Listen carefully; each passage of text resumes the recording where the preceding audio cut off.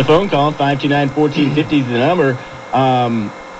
Point systems are what they are, but that one seems kind of boring to me and doesn't give you a whole lot of, that's low scoring. I mean, you're just going by touchdowns, basically. Even if you're getting 2 points for the 25 yards after that first 25 yards, that's still not adding up to, most leagues are 1 point for 10 yards. Right. And that's still not even getting that after you get that first 25 yards. So that doesn't sound like that much fun, but to the question, that you got to go McCoy.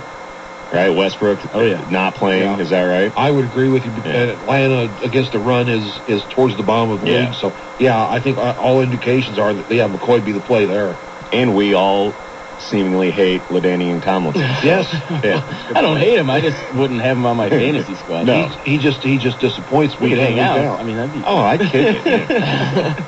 529-1450 is the number. Let's take another one. Good morning. You're on Fantasy Football 101. Go ahead. Yeah. I just wanted to weigh in on the concussion thing. All right, go ahead. It can happen to us fantasy football players, too. I got my bell rung in 1987 coming off a bar stool at a draft.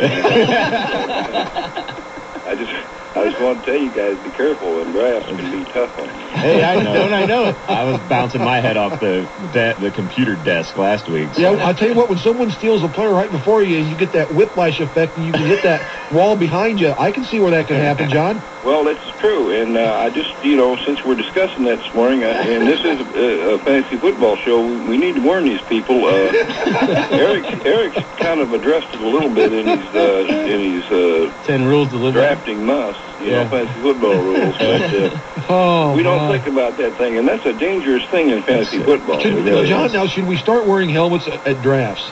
Well, it might not be a bad idea. See, it manifests itself later. I did real early in my career at fantasy football. Dementia has set in.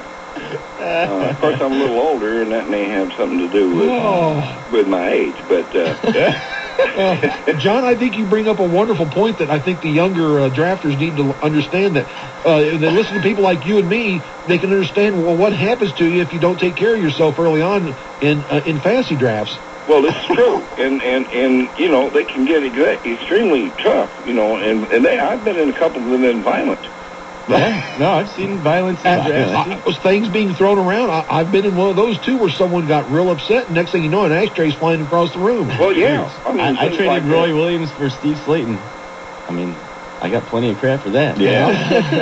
Well, that doesn't matter. They're both brutal. Yeah, right. Yeah, well, trades are one thing later on when they can't get to you, but at the draft, a live draft, it can be dangerous. Well, John, I tell you what, we appreciate you calling and filling us in on this, because this is an area that hasn't been discussed before, and possibly needs to be discussed more in earnest later on. Yeah, I mean, we may not be in quite as much danger as players because they play every week, but I mean, come on.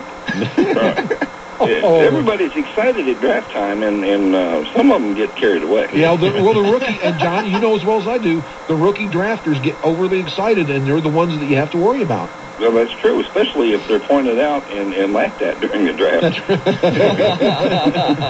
They do not appreciate that. Oh, John, thanks for calling. We appreciate the phone call. Guys. Take care. Yep, 529-1450 is the phone number. We're on the web as well, sportsradio1450.com. I believe that's where John's listening in on. Funny. And if you do want to check out Eric's 10 fantasy rules, you might want to check that out on the webpage, sportsradio1450.com. They still hold up. And that they stand the test of time. Definitely true. We need to step aside. We'll be right back. You're listening to Fantasy Football 101 here on Sports Radio 1450.